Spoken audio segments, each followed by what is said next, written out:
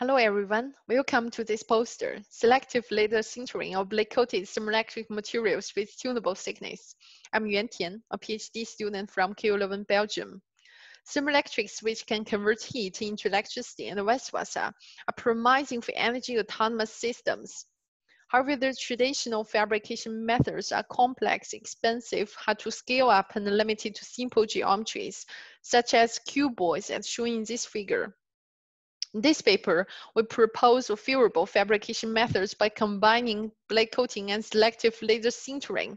In this process, the thermoelectric property is expected to be enhanced by inducing porosity, which can decrease thermal conductivity without degrading electrical conductivity.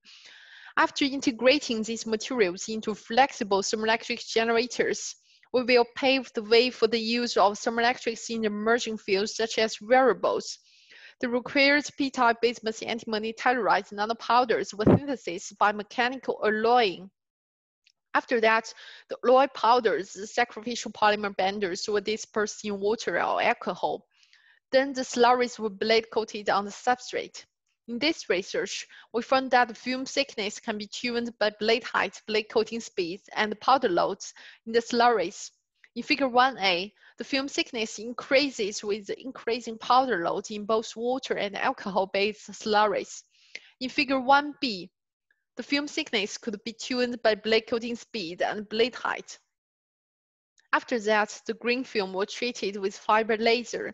In figure 2a, we can observe the sintered porous material, what we want.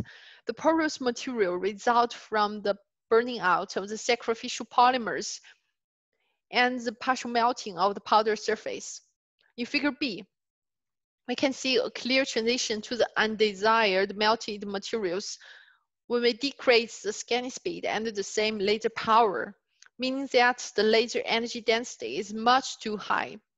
In conclusion, we have developed printable thermoelectric slurries from p-type basement antimony telluride nanopowders synthesized by mechanical alloying. The thickness of the blade-coated film could be tailored by adjusting the precise parameters. Selective laser sintering was used to pattern thermoelectric materials with tunable macro and nanostructures. In the near future, thermoelectric properties of these patterned materials will be evaluated. The high-performance materials will be integrated on flexible substrates to develop flexible thermoelectric modules. That's all. Thank you for coming.